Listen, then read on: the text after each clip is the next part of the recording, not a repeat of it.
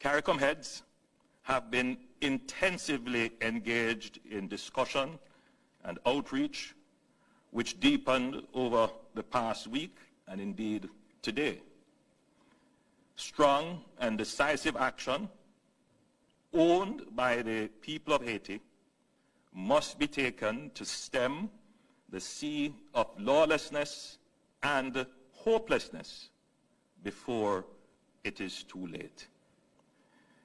We are deeply distressed that it is already too late for too many who have lost far too much at the hands of criminal gangs.